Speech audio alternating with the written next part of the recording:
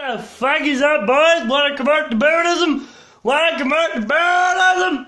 Well, what's up, guys? And today I actually have a video considering I'm proud of bringing me the Horizon shirt. My mom bought this. I got it yesterday.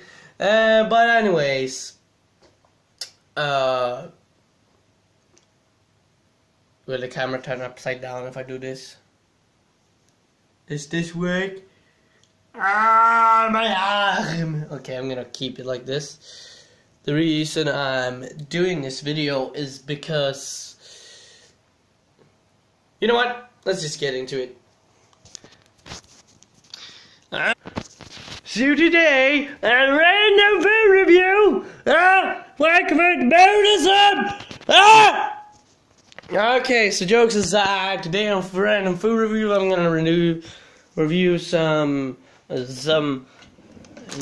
noodles, some ramen noodles.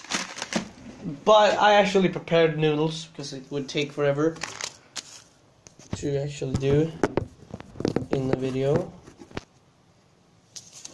But I can show you what I'll do with the spice. And since spice is very important, it's the most important thing when you're making noodles, I'm gonna tell you crazy spice facts. Everyone is has different sensitivity to spice. So example, I don't handle spicy food that well because my friend poured a half Tabasco in my fucking Coca-Cola glass, and I drank a big fucking sip of it and fucking died. Wasn't very pleasing. So yeah, you see. And yeah, it's pretty okay. So I guess we're gonna set up a bit of setups, and I'm gonna review these noodles from 0 to 10. And welcome back to Camera Angles in 2017. I just got the best camera angle in the world.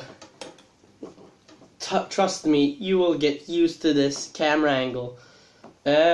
So let's, with our best hope, this should still be warm. Let's just taste it.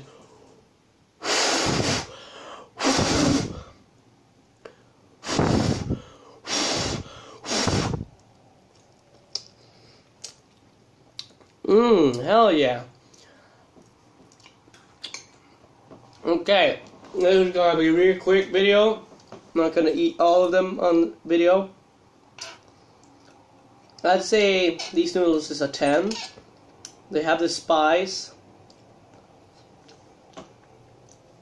Very good character. And perfect size, perfect amount. And oh look, this dark parts, I love them when you get like extra, when you get more spice on a one area on your noodles.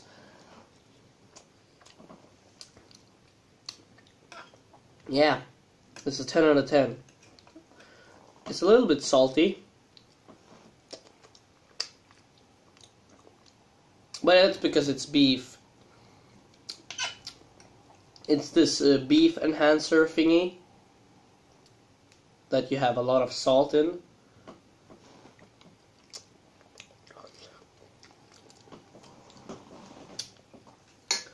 But I'll rate this with 10 out of 10. It's a 10 out of 10. Very good noodles, and these are professionally made by whoever made these. So it's been your boy, suicidal 16-year-old, midlife crisis, and I'm out, motherfuckers!